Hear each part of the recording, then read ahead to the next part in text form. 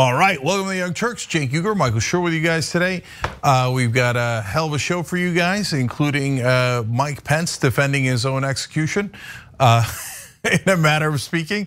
And then some poll numbers for you guys, including disastrous ones, where the country, well, not the country, but Trump voters think that white people are more discriminated against than black people. So that's among the many things we have for you in these 2 hours. All right, Michael, how you doing, brother?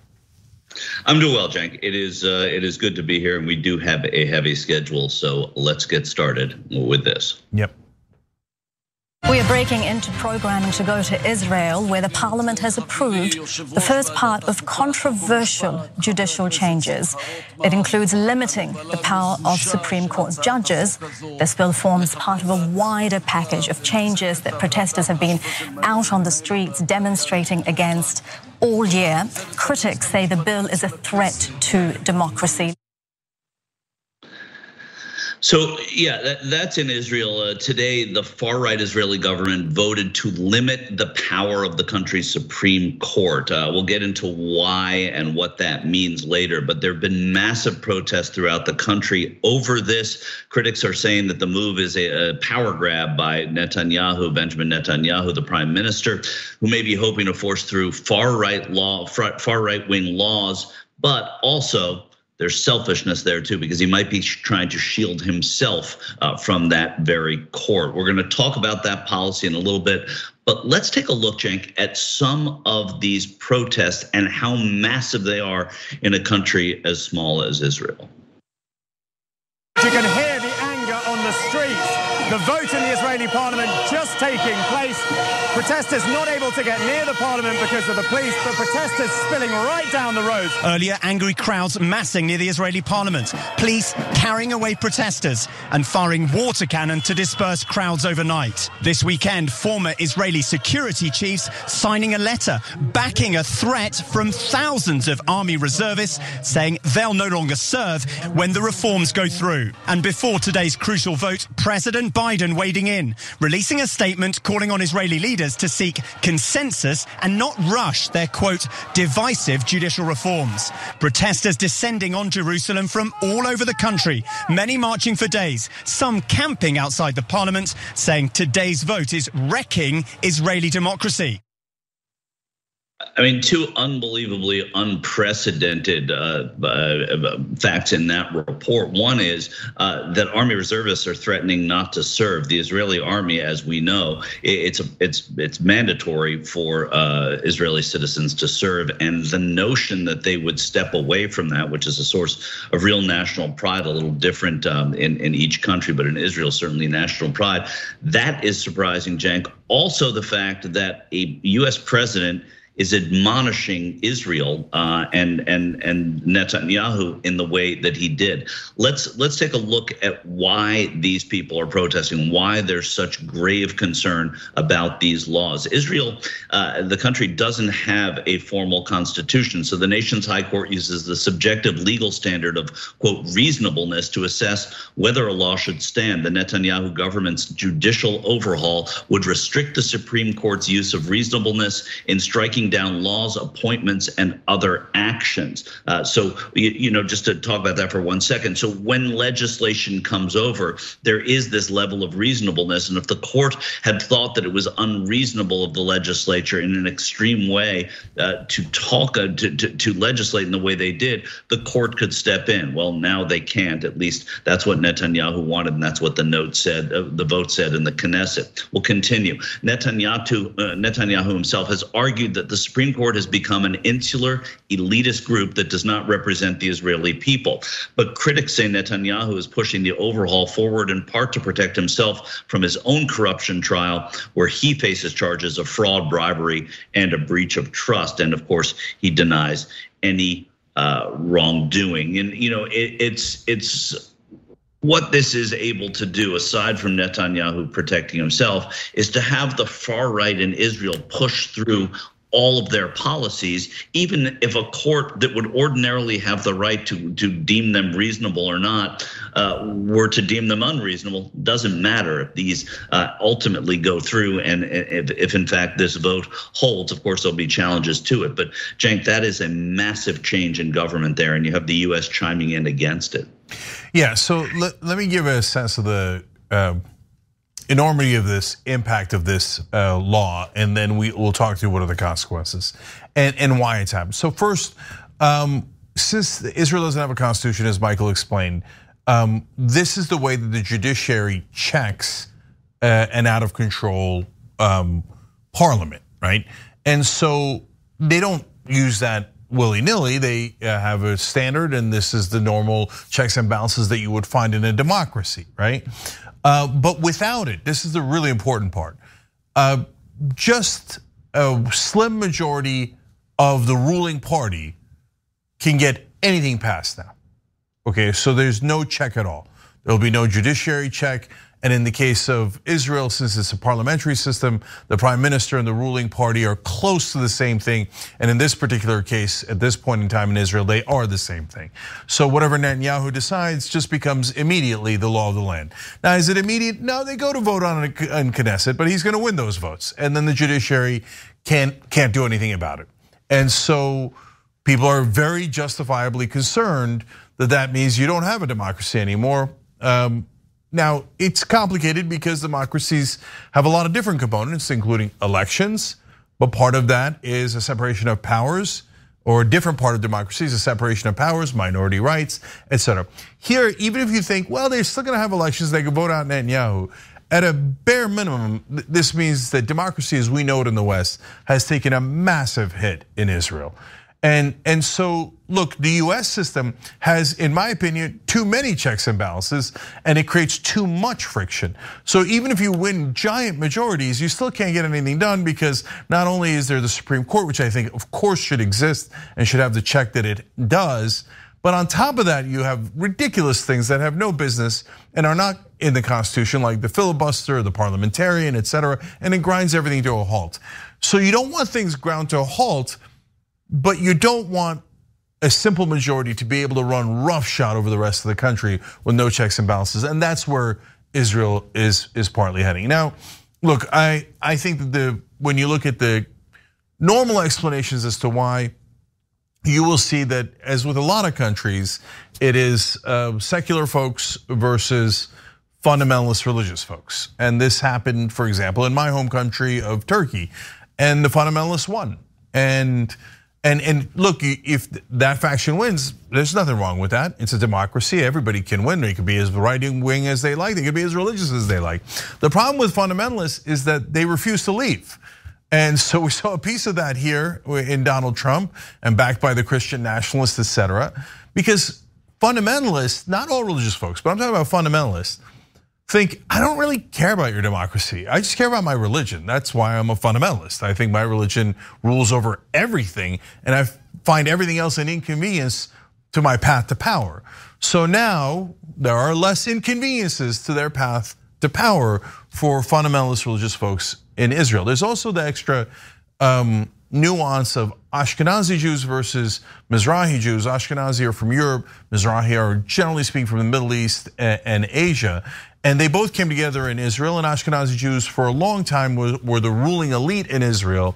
And they built up some resentment, rightfully or wrongly. I'm more on the secular side, so but I'm sure that there were things that the ruling elite in Israel should not have done to all of the folks in Israel, and that built up more and more resentment. But overall, the fundamentalists were going to do what they were going to do no matter what. And I think that it hurts us to be naive in all of these countries that are affected by this phenomenon.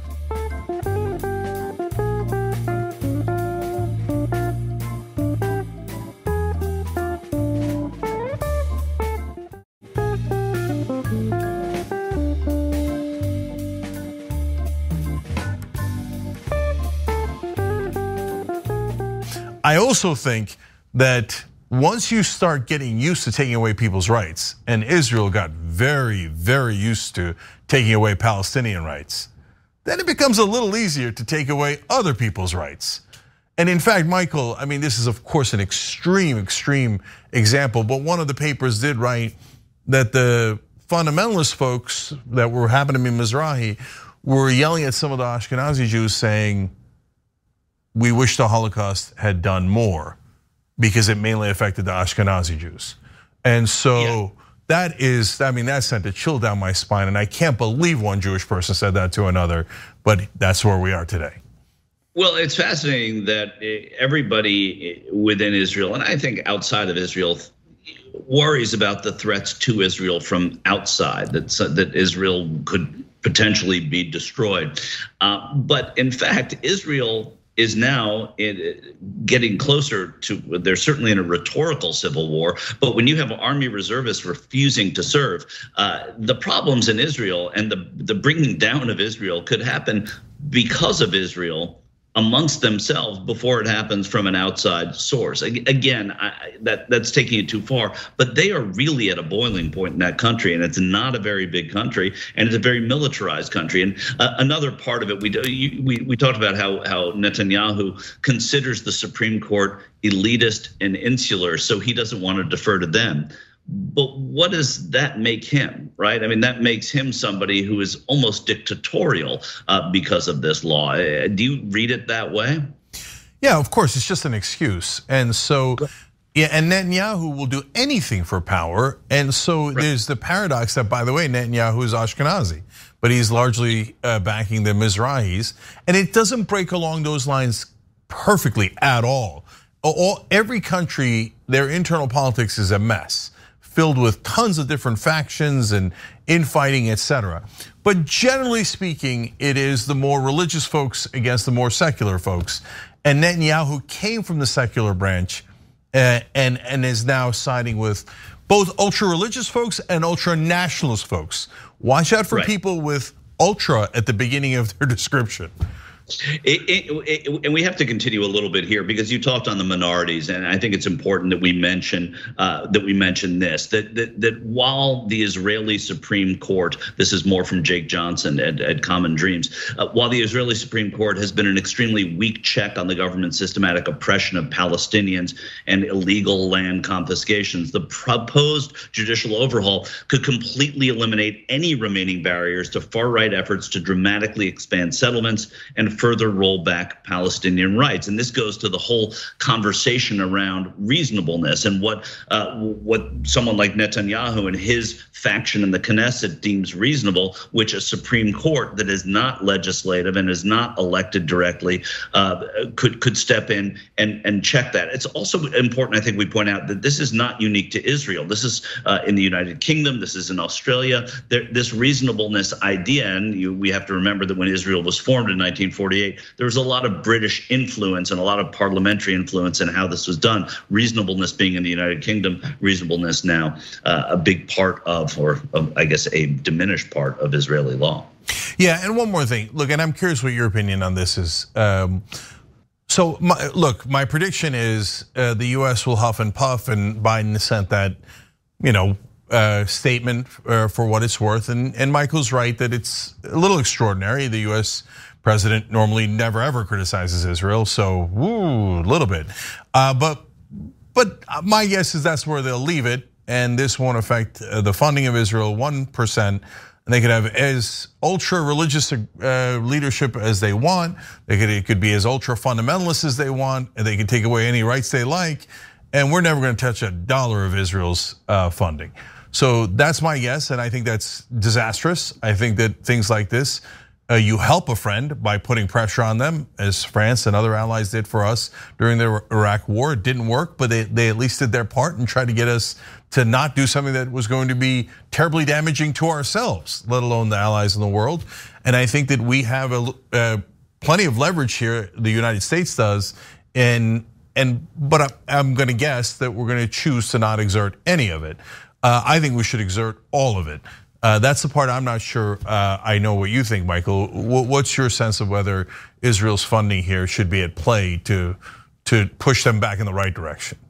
Well, I don't know that the funding is going to be in play on this. I don't know that the funding will ever be in play, frankly. I kind of agree with you on that point, unless there is an aggression, a massive aggression like we haven't seen in Palestine, the occupied territories. I don't see this. This seems like it is opining about an internal debate that's happening inside another democracy, and I don't think that the United States would step in that way. They haven't stepped in because of Palestine either. Let's be clear. But again, if there was something massive and different than what we've seen, I think that's the only time that we would see that happen.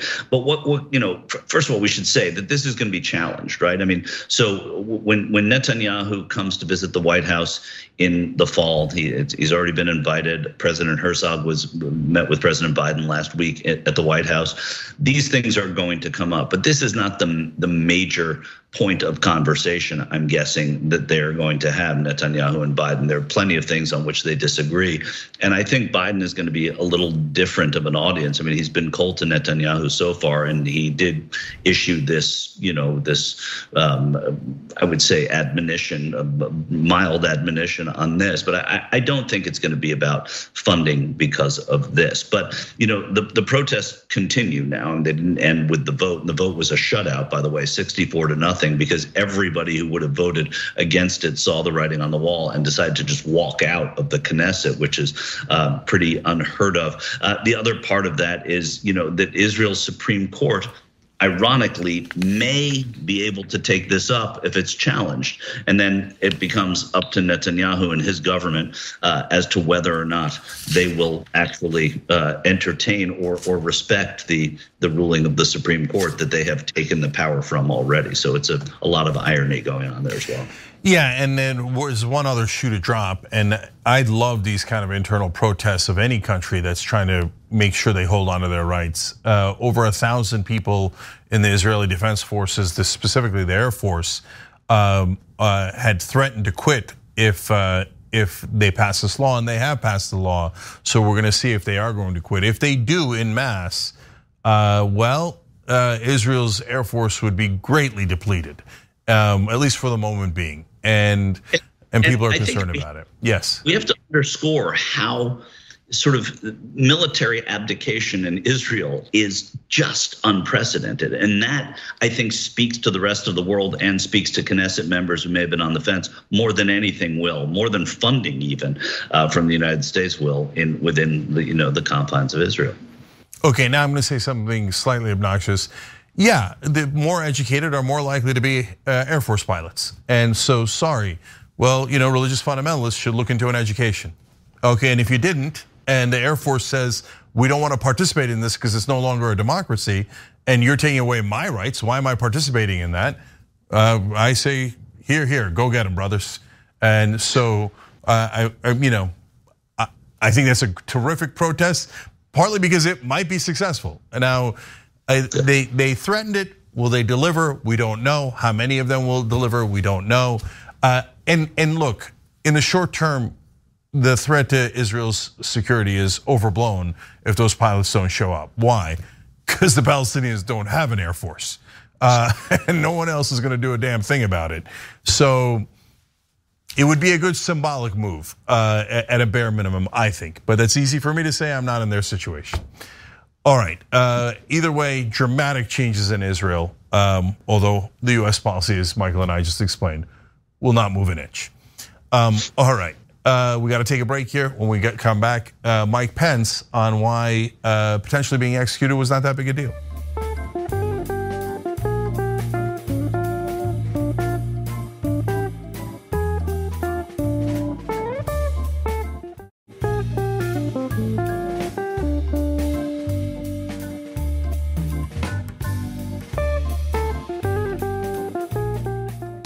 All right, back on TYT, Cenk and Michael with you guys. And also, CDN Norse Dog Dad gifted you 5 Young Turks memberships on YouTube. We appreciate you.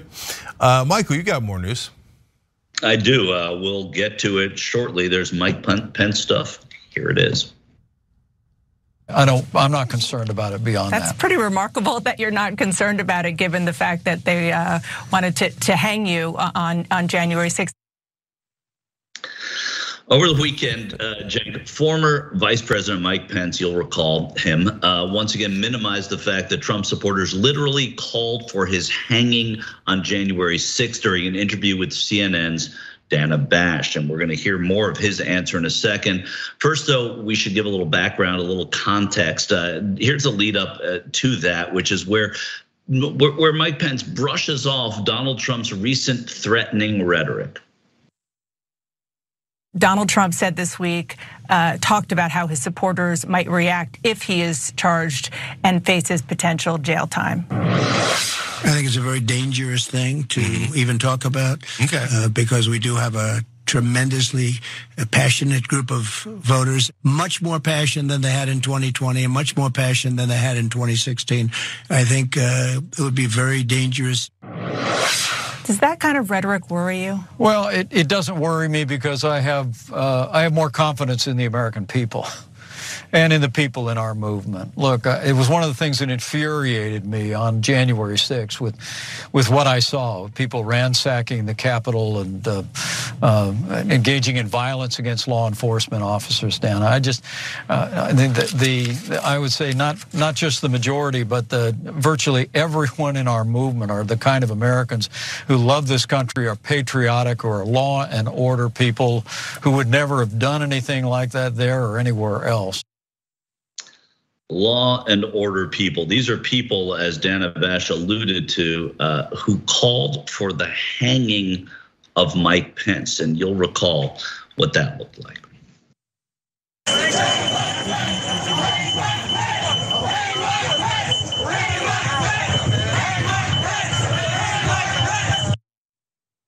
But of course, Mike Pence, Alfred E. Newman, what me worry? He is totally unmoved by this. It's almost like he didn't see it happen, even though he's seen it happen over and over again. Here's his reaction.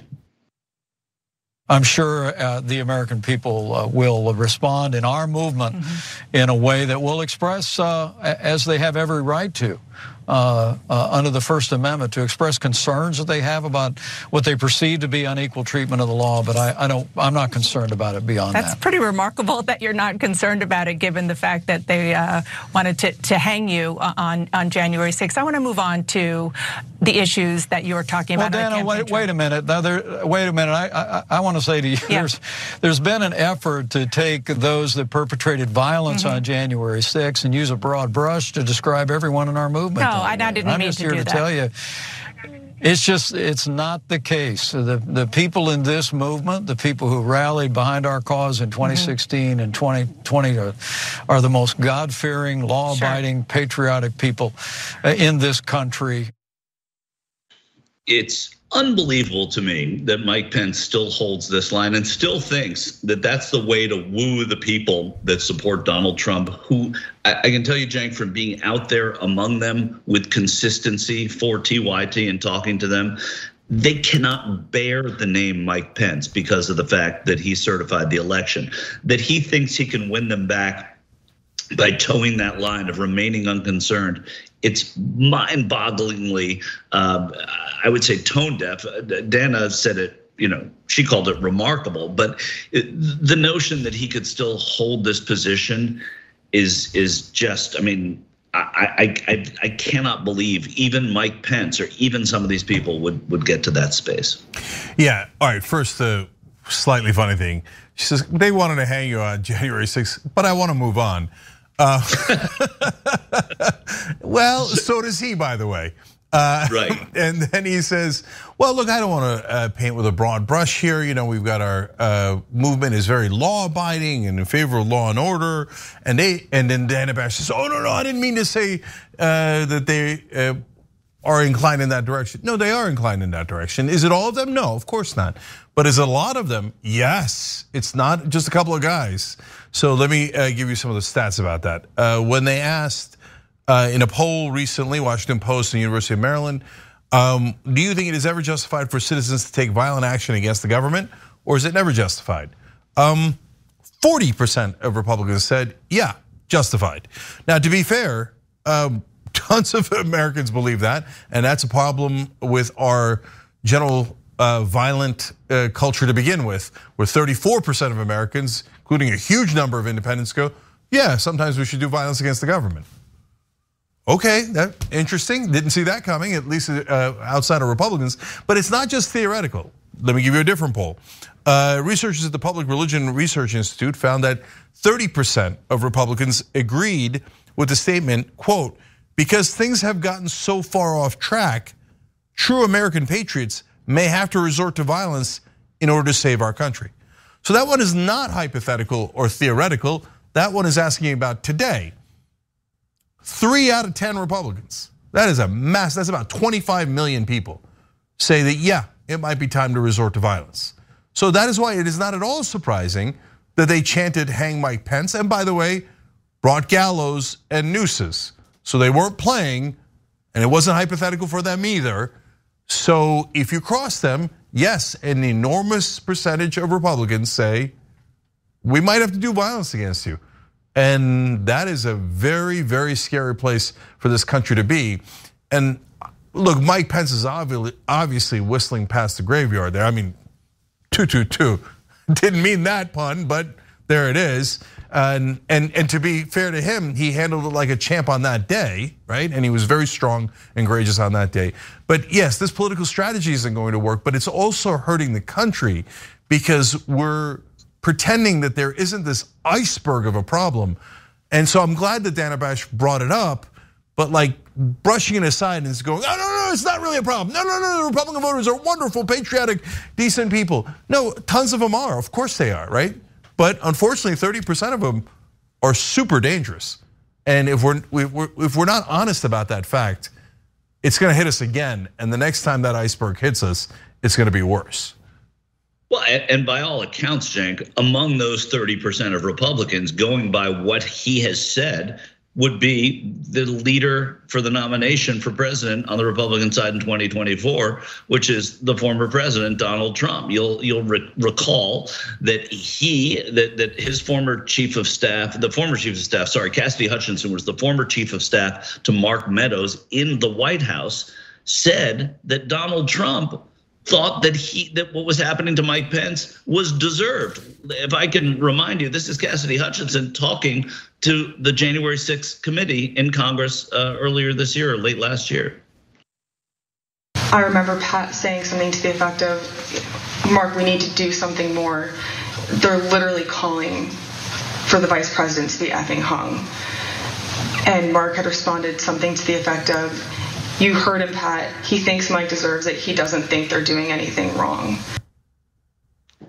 I mean, he thinks Mike deserves it. That puts him into that 30% of people that you said were absolutely, essentially, I'm paraphrasing here, nuts, and think that the violence and resorting to violence is the way out of anything we don't disagree with. So I think when you look at what Mike Pence is soft pedaling here, and what he's dancing around rather than going right after in this interview with Dana Bash or with anybody on any campaign stump, is the fact that not only did Donald Trump sort of know what was going on, according to the January 6th committee findings, he also was someone who kind of pushed it and said that it sounds reasonable, and that desperate to hold on to power. You call it courageous with what Mike Pence did when he was vice president. That's the job of the vice president. Read it and count them. And once they were certified by the states, he just has to do it. And so, and then the other thing about Mike Pence is that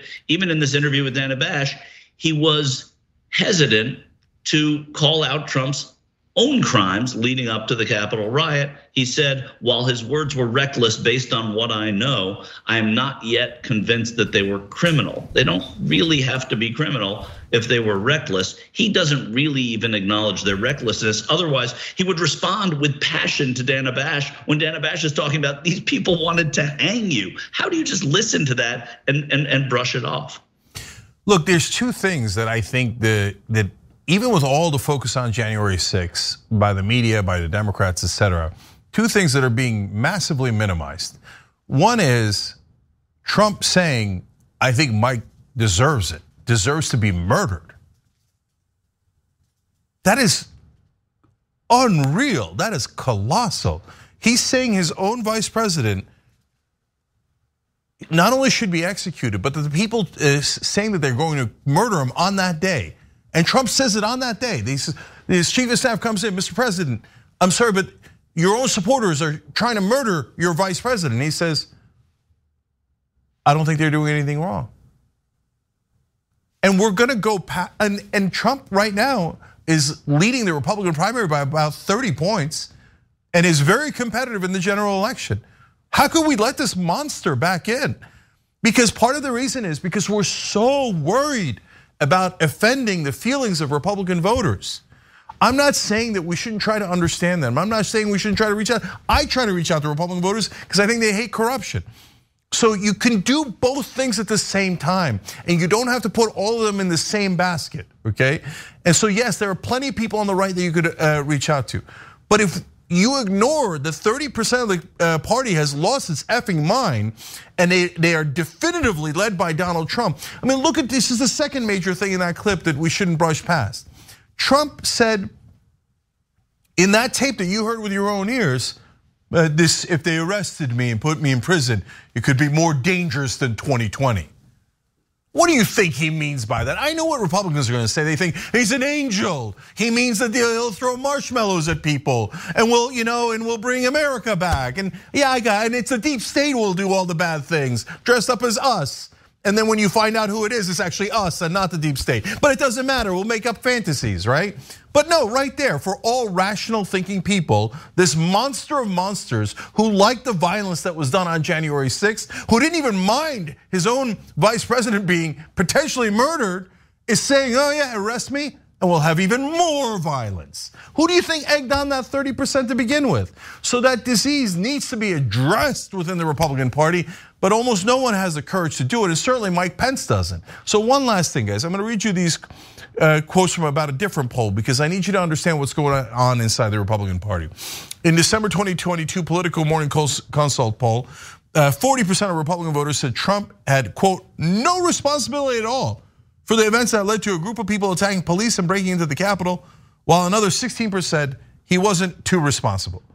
Only 14% of Republicans described Trump as very responsible for January 6th, compared to 45% of all voters. In total, only 31% of GOP voters said Trump was very or somewhat responsible, even though 59% of all voters assigned that level of responsibility to Trump. Now I read you all that. Bottom line on it is focus on one number. 31% of Republicans say that Trump was in any way responsible.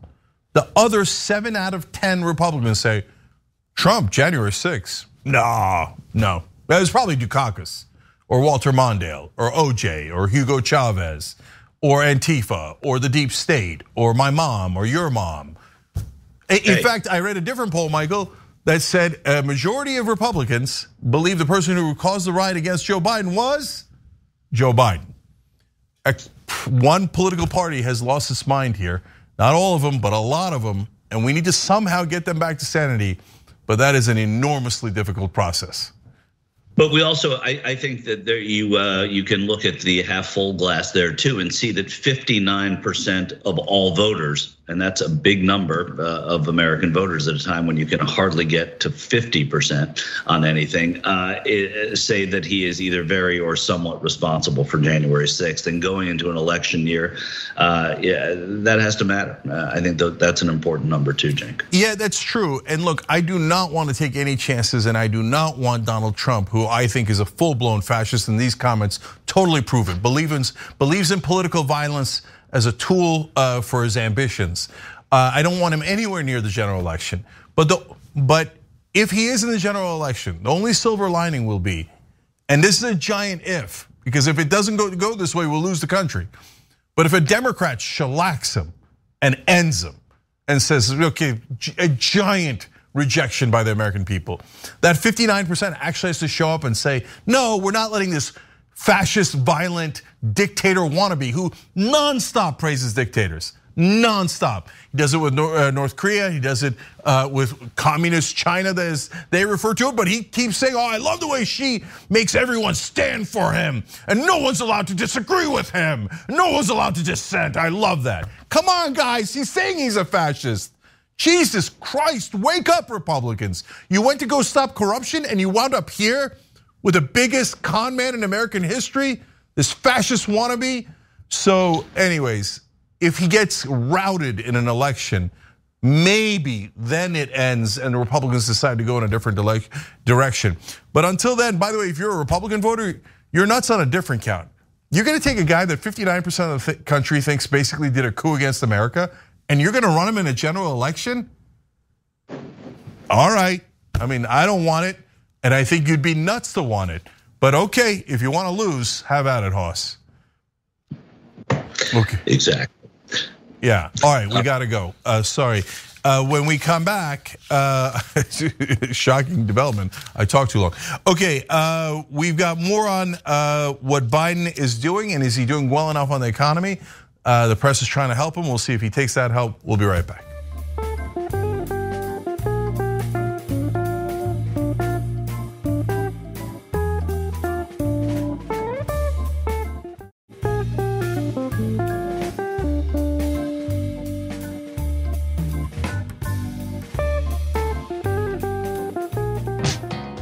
All right, back on TYT, Cenk and Michael with you guys. Michael's got the next story. Yeah, Cenk, the Biden White House is having some trouble with communication and going into an election year. Communicating what is going right is very important, and they're not doing it very well at all, and they haven't for quite a while. They've been trying to tell Americans that their lives are improving, that they're better off under Bidenomics, and that's what they're calling it. And which is, it worked for Ronald Reagan. Reaganomics works, and Bidenomics is clicking with some people. But what the White House is doing is talking about the fact that it's actually true. There are several metrics that are now suggesting that the economy is improving and doing, in some places, actually really well. But polling has shown the American people are dissatisfied with the state of the economy. We've talked about it. When I'm out on the road talking to Trump voters, all they talk about is the price of gas. So to a lot of people, that is the economy. It has nothing to do with the CPI and the rate of inflation dropping by 0.25%. It's how much are a dozen eggs and how much is my gas to fill my tank. And so Dana Bash was talking on television. We remember her from a Mike Pence story. She was talking to the former speaker and current representative Nancy Pelosi to talk about what is going on and why there is this problem. A Quinnipiac poll this week found nearly 6 in 10 Americans still disapprove of his handling of the economy. Why is that, and what does he have to do to turn that around? Well, a lot of it's about messaging, of course. I'm so proud of this president. In the 2 years that we were in the majority working with him, he broke all records on the level with a Lyndon Johnson or a Franklin Roosevelt in terms of the caliber of legislation that he passed for the good of the people, lowering prescription drugs, again, cutting in half, as you indicate, cutting in half unemployment. So why isn't the American public giving credit for 14 million jobs? It has to be messaged. It just has to get out there. It's a busy job being president. I can say that as being speaker. You're doing your work, but he's just going to have to make sure the American people know at that kitchen table what this means to them. Cenk, I mean, the speaker did a better job at messaging than the president is doing now. Busy job or not, it's important that White Houses get their message out. And there is, and we'll talk about it in just a moment, but there is a real reason for the president to be talking about this and for his White House to be talking about it. Here's what there is to start. The best job creation record at this point in a presidency since either Franklin Roosevelt by raw numbers or Ronald Reagan in his first term by percentage growth, unemployment steadily below 4%, inflation falling, and real wage growth turning positive. The president has a lot to boast about, but he's not really getting that done, is he? No, he isn't. So I think there's two different issues here. So number one, his economic record, in my opinion, is mixed. So what should you give him credit for? All the numbers that Michael just gave you are real, and the president doesn't magically create those numbers, but he does shepherd the economy. And when things go south, he takes all of the blame. And so when things are doing well, he should definitely receive some significant portion of credit. So it's hard to keep both unemployment and inflation low. And now unemployment is at a record low and inflation has been brought all the way down to 3%. So if you don't give him kudos for that, what do you give him kudos for? And by the way, the Republicans with numbers that were not as good for Donald Trump thought they were the greatest numbers in the history of the world and proved that Donald Trump should be reelected as president. So, well, if that's true, then I guess Biden should be reelected in a landslide. So the second thing that Republicans are disingenuous about is gas prices. Now, in the beginning, I understand they were real, the gas prices went up and they wanted to blame the guy who was in charge, plus they don't like him anyway. But now, inflation has come down and they're still saying the same thing. Why? Because they hate Biden. Come on, keep it real. I mean, Brian Unger was on one of our programs, Old School. He's now moved to Georgia, and he was talking about how some real estate agent there was talking about how prices for houses have dropped by 200% in Georgia because of Biden. Dropped 200% because of Biden. That doesn't make any sense at all. It's not even trying to make sense, right? So is there a healthy percentage of this where people go, I just don't like Biden, he's not Trump, I hate him? Okay, yes, there is. Now, why do I say the economy is mixed? Because, and his record on it fixed, because there are things that the president can do, like pass legislation. And he didn't pass almost any of the economic pieces of legislation that he promised. $15 minimum wage, people's wages would have gone up. They would have felt that. In the beginning, he did pass some that were great, like child tax credit. And guess what? When he did, and that was part of the big COVID relief bill plan, that's when his numbers were the highest by far. They were about 15 points higher than they are today, maybe even more. So when you do things that help people economically, your numbers go up. When you stop doing them, they go down. You shouldn't be overall too surprised by that. And they keep bragging about all these bills. She says FDR and LBJ, that is insanity, not even close. I think he passed about 15% of his agenda, and some of it were good things, and the one I always use is the semiconductor bill. I mean, the semiconductor industry does need help in this country. He didn't put any guardrails in. He was just a giant giveaway to corporations. But it doesn't matter what you think of the substance of it. What matters is, does that help a lot of Americans? No. A lot of the semiconductor companies in America fired their workers afterwards anyway, because he didn't put any protections in. So the American people felt that 0%. So going around bragging about how he did a semiconductor bill is tone deaf. And oftentimes they do that, either specifically or in this nonsense made up thing that Biden is FDR, right? Because he passed a semiconductor bill and a couple of others that mainly help corporations. But Michael, finally, on the messaging side, that one is less complicated and less mixed. It's an absolute disaster. And in fact, I want to show you a clip of Nancy Pelosi, or several clips of Nancy Pelosi, to give you a sense of why it's a disaster, among the many reasons why it's a disaster, and then we'll break that down. But let's watch.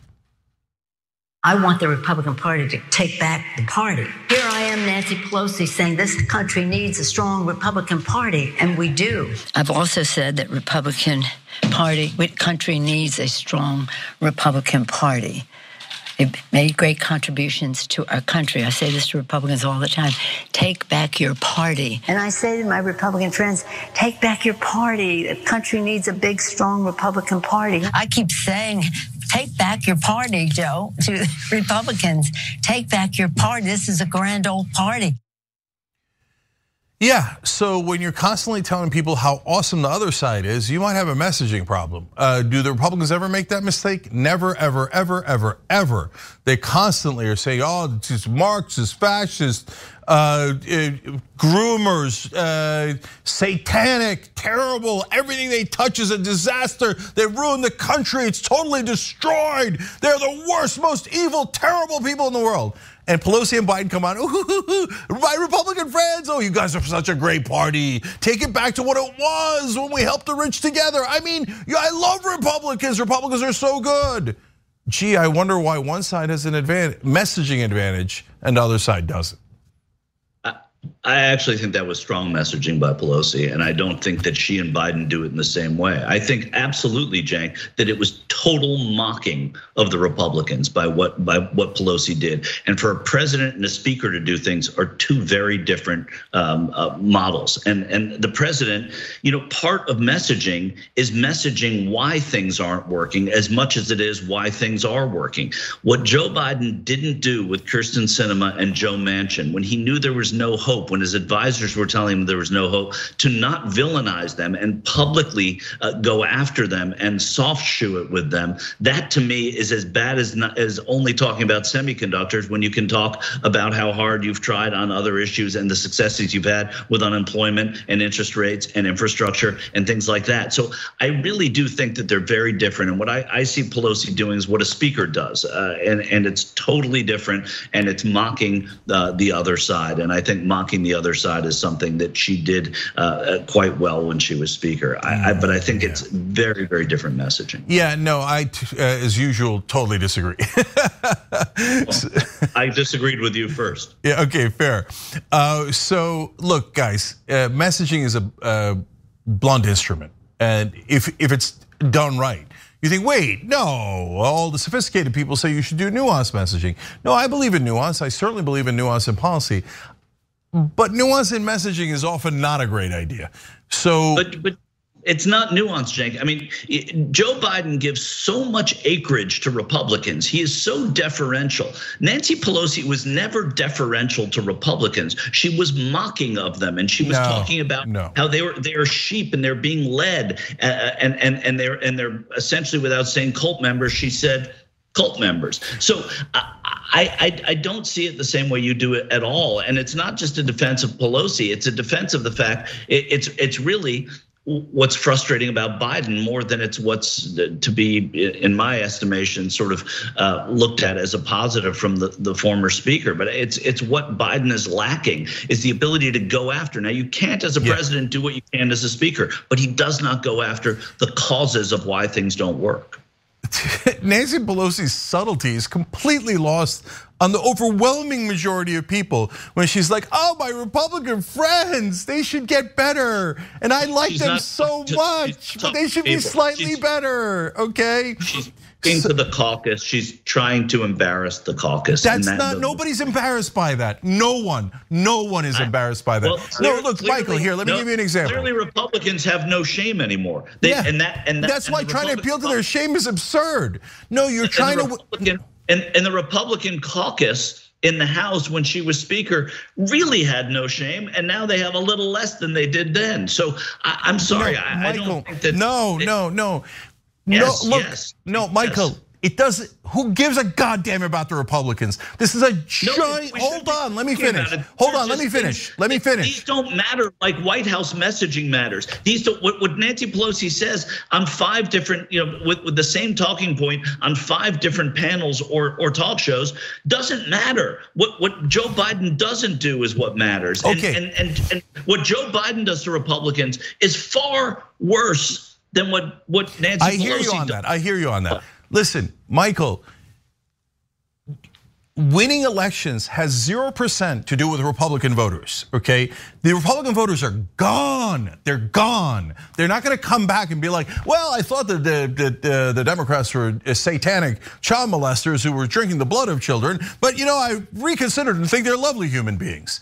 Okay, so yeah, maybe you get a 5%, 7% if you're super, super, super lucky around the edges. No, the way to win elections is independence. There are now more independents than there are Democrats or Republicans. Our politics has completely changed. And what do you do with independents? You want them to come to your side and you want the other side to be supernova toxic, right? Good news, they are, right? And so by talking about Republicans as being, where are the Republicans? We need good Republicans, we don't have them. Don't go there, come with us. I mean, that's what's it's super subtle. No one gets it. No one gets it. Only they like, it's a message for the elites. You're right, it's super subtle, but it also doesn't infer. Super subtle doesn't work. That's what I'm trying to tell you, Michael. Super subtle doesn't work. It's a talking point. It's not dumb. To manage the work of an administration going into a presidential election year. It's 2 totally different things. Okay. She's the Speaker of the House speaking to her caucus, probably ahead of 2018, probably ahead of, it was 2018, I guess. No, Michael, let's drop Pelosi. We disagree on Pelosi. I think she's incredibly weak. I think she's a terrible legislator. I think she's a terrible representative of Democrats. We massively disagree, okay? You think she's great. It's indefensible in my opinion. But that's not what we're talking about, okay? The main thing is Democrats overall, and certainly Joe Biden, and remember about the economy, do they suck on messaging? We both agree on that. So, but let me just say this, okay? If I was advising the president, I know Biden doesn't have it in him because he's a goddamn marshmallow, right? But if we had an actual person with a spine as our leader on the Democratic side, here's what I would advise him to do. Every day, do a press conference and go, inflation is incredibly low now. You're welcome. You know what? Unemployment record. How many times do I have to set a record on unemployment? I said it yesterday, I said it today, I said it the day before, I said it the week before, I said it the month before, until all of Fox News is crying, oh, Biden keeps bragging about low unemployment. Go, Biden's such a braggart. I can't believe he's bragging so much about how he broke the record on unemployment every single day.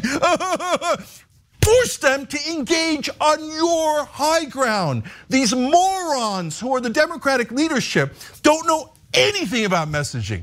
Don't know anything. They don't even know they're supposed to do messaging. They're so unbelievably stupid.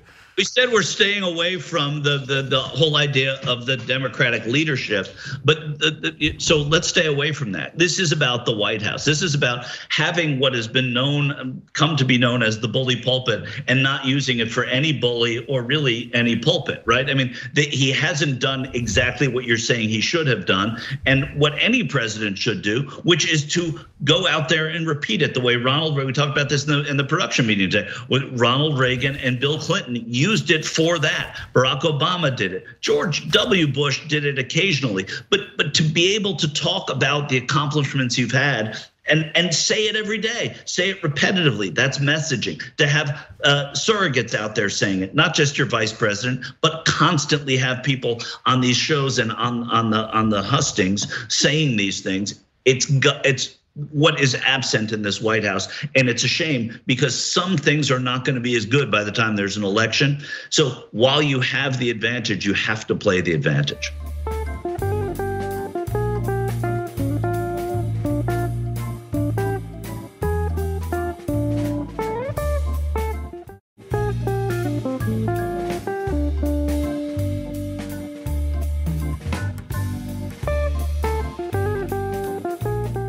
Boom, we end on agreement. Okay, so I just gotta do the next story. We gotta do it as quickly as we can. So Michael, hit it. Oh man, a lot of pressure to do this as quickly as we can. Okay, so a new poll from Yahoo News and YouGov found that Trump voters are very concerned about racism, but against white people. I mean it. The survey of 1,638 US adults conducted from July 13 to 17 showed that among 2020 Trump voters, 62% say that racism against Black Americans is a problem today, while 73% say that racism against white Americans is a problem. So an 11% gap, more people say, against white Americans. Additionally, asked how much of a problem racism currently is, just 19% of Trump voters describe racism against Black Americans as a big problem. Twice as many, 37%, say racism against white Americans is a big problem. So it's very difficult, to look at those numbers, look at Trump voters as a real reflection of America. Trump voters, self-identified Republicans, are the only demographic groups identified by the poll who are more likely to say that racism against white Americans is a problem than to say the same about racism against Black Americans. All right, guys, this is a giant problem, not just for the Republican Party, but for the country. So first, look, I'm so despondent about the state of the Republican Party that I'll take some of these numbers as a good result. Like 19% of Trump voters describe racism against Black Americans as a big problem. I didn't think it was that high. Okay, at least 1 out of 5 Republicans think that there might be racism against blacks in the country. I'll take it as a partial win. 62% say that racism against Black Americans are a problem today. 62% of Republican voters. Well, okay, all right. It could be worse. Now, having said that, that's the upside. The downside is 73% think that racism against whites is a major problem, is a real problem in this country. Wow. But before you judge the Republicans too harshly, let's look at the overall numbers. I'll give you one more here. A majority, 51% of white Americans, that's all white Americans, for instance, think racism against people who look like them is a problem, but overall, far more white Americans, 72% say racism against black Americans is a problem. So most Americans, 72% say, come on, get real. Racism against blacks is of course worse, right? But 51% say that there's racism against whites. So that is very concerning.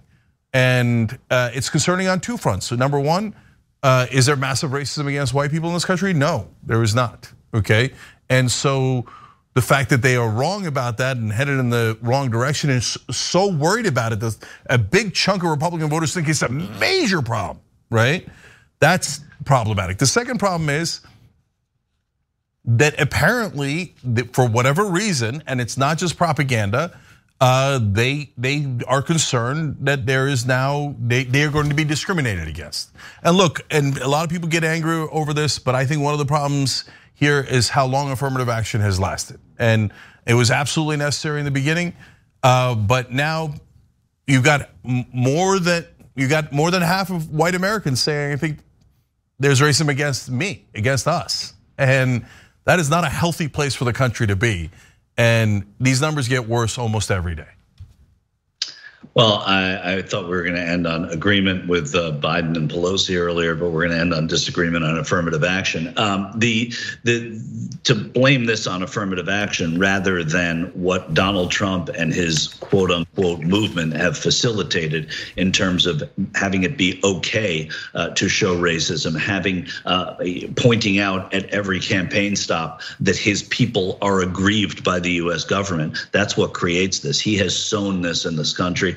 So it's a terrible thing. We can't blame this at all on affirmative action. But the encouraging line here, though, is that at least you have so many of these people acknowledging that there is racism against black people, which you wouldn't have known otherwise. Yeah, look, I don't want people to misinterpret me. I think Trump has driven tons and tons of racism for the reasons that Michael states, and he eggs this kind of opinion on, and it is overall enormously unjustified to think that there's racism against white people in this country. I'm just saying that affirmative action, I believe, is a contributing factor to that. And you could say, no, people are used to it. They think it's perfectly great. They don't, and no white person thinks they're gonna lose their spot in a job or a college because of affirmative action. No one has caught feelings over that. I would disagree. I think some have, and I don't think it's helpful to the country. No, I don't say absolutely what you just said. Don't paint me like that. What I was saying, though, is on balance, I think it has been better for the country and better for race relations because it has made it better to be a minority in this country. And I don't think it's done its work yet. That's all. Yeah, and Michael has the majority opinion of the left there. I'm in the minority. In the country, now the country has turned a little bit against affirmative action, a little bit past 50% saying we should end, the Supreme Court was essentially right. But among the left, Michael speaks for that community more. They still believe that affirmative action is productive and the right way to go. All right, we gotta take a break here. We have an amazing second hour for you guys. Michael, thank you for joining us. We appreciate it. Thank you. We'll be back with Ben Glee.